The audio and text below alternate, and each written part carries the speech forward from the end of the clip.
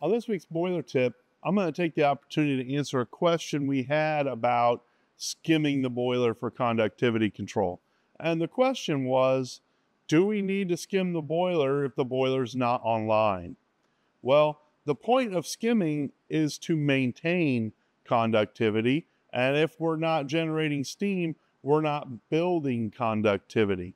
So the short answer is no. If the boiler's not firing, if it's sitting idle, if it's off, we don't probably need to be skimming.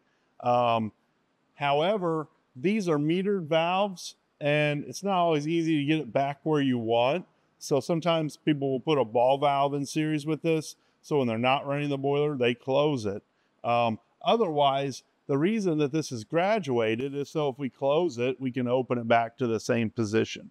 Because the thing with the skimmer valves, if it's manual and you get it right where you want it, you really don't want somebody going in there and closing it and opening it. It's going to be a lot more chasing your set point. An alternative is an automated system, and some automated systems will blow down at fixed intervals, whether the boiler's on or not, and you may have a manual valve you can close to stop that.